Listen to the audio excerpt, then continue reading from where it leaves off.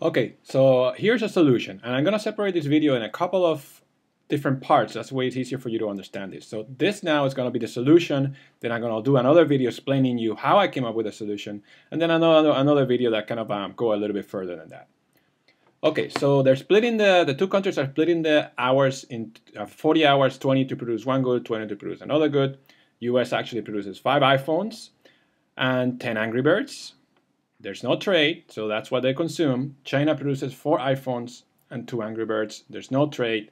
That's what they will consume.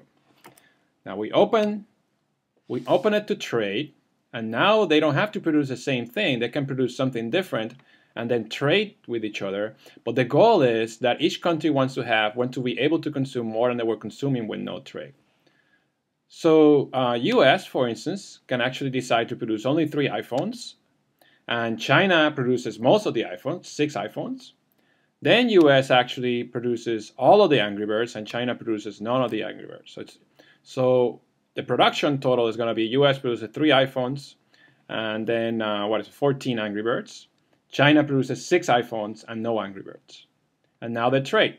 One trading scheme could be that US gives China 3 Angry Birds in exchange for 3 iPhones. And you see that after this trade, look what they're going to be able to consume now. Now US, after he gets the 6 iPhones from China, is able to consume 6 iPhones and 15 Angry Birds, which is actually more than they were consuming before. I'm sorry, 11 Angry Birds. So 6 iPhones and 11 Angry Birds, which is 1 iPhone more than they were consuming before and 1 Angry Bird more than they were consuming before. China, on the other hand, is able to consume 5 iPhones and 3 Angry Birds, which is 1 more iPhone and 1 more Angry Bird than before.